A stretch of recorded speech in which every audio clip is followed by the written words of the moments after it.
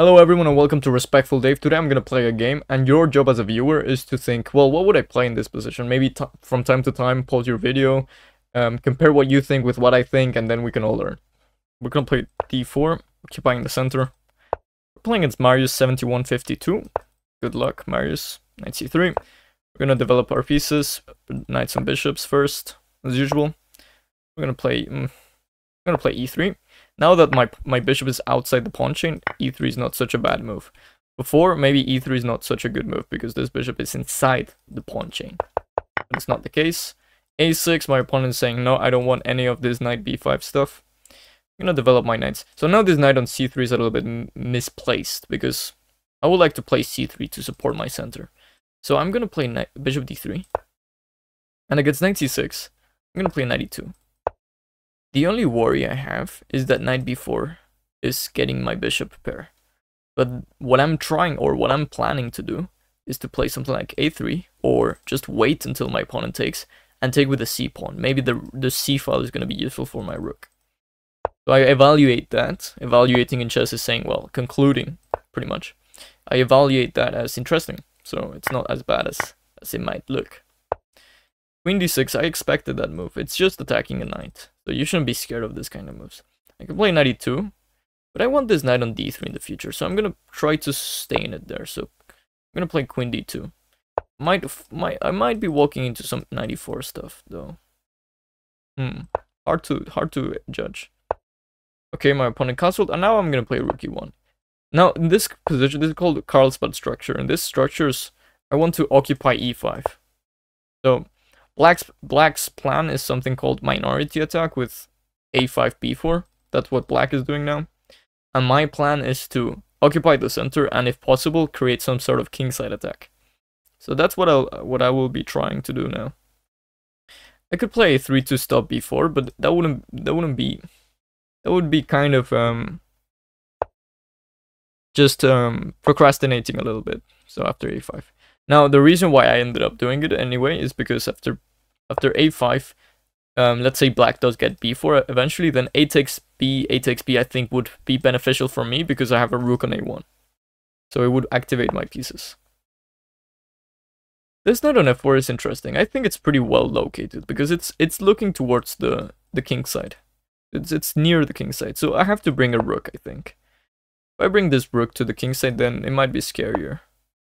So as I said, I'm going to take with the a pawn first, a takes, and now I have an extra option of using my a file, which wouldn't have been possible against rook e3, b4, for instance. So I play in this position, rook e3, b4, that wouldn't have been possible. So I'm already happy about that. That being said, black did end up executing their plan successfully, so I must watch out. But now I think it's time to throw a pawn storm. So I have the idea of playing g5. I'm going to take after this, of course. My pawns are, well, the weakness on c3 is definitely there. But what I'm claiming is that, oh my goodness. What I'm claiming is that my rook on e3 is going to be an offensive piece and a defensive piece of c3. So I'm not too worried about that. Now my opponent is saying, David, you blundered this because knight takes g4. If you take, I take your knight and you might be losing. But I think that my opponent forgot or didn't consider that after bishop takes h7, king takes h7, knight takes g4, the queen can no longer take because I have rook h3. So that's the first thing that comes to my mind. The second thing is just to play rook h3. Because after knight takes e5, let's say, or this knight takes e5, I have bishop takes h7. So I'm trying to figure out how to do it, and I'm also I have to hurry up because I don't have infinite time.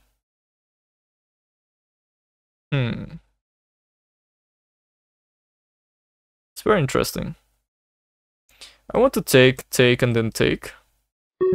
But I feel like keeping the tension in some way is better. I just don't know exactly how. I'm running out of time. That's why I'm gonna play...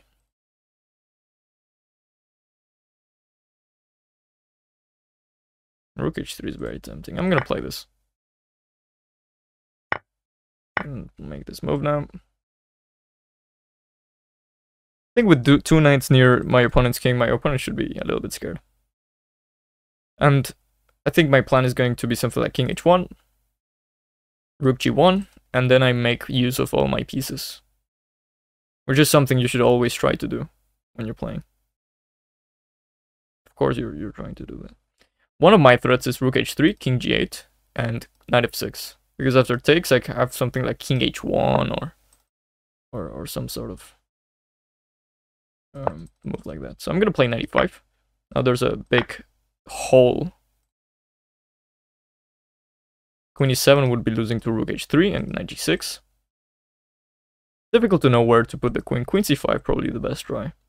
But after rook h3, king g8, king h1 for instance, and rook g1, it looks pretty scary.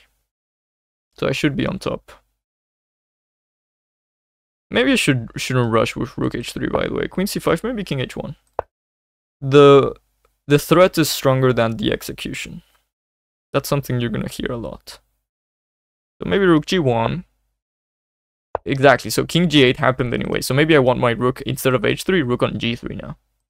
That's why this move is now pretty useful. So let's put that, let's make that happen. Let's play knight h5, attacking this again. So g6 and queen h6 would be already... I mean, g6, knight f6 also working. I mean, g6, everything works. Everything seems to work. I think I would play knight f6, just for simplicity.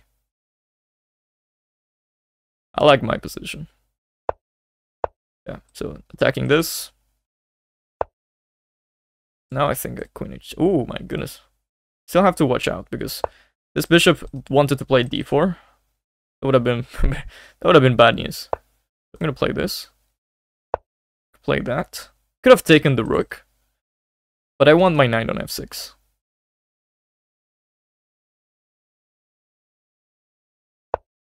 And I think I can sacrifice my queen. Can't I? I should have taken on d4 first, by the way. But I might be just winning. King f7, rook g7, I think this is mate. And it makes sense that there's such a tactic. It's not like it's just brilliant to play this. With such a king on f7 and g7, it makes sense that my rooks, my knights, everything's around my opponent's king. So, and if you look at black's pieces, everything's in the queen side. So, queen takes g7, I didn't calculate everything until the end, but it felt like there must be something. And, well, yeah, I was right. It just makes sense. It's something that you develop through time. But yeah, thank you very much for watching. If you enjoyed it, or if you have any questions, please let me know in the comments, and have a nice day.